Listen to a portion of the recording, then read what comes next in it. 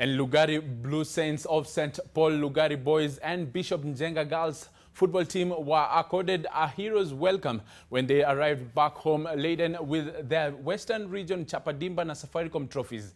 Lugari Blue Saints came from a goal down to beat the Saints from Buture-Mumias 2-1 in an entertaining boys final.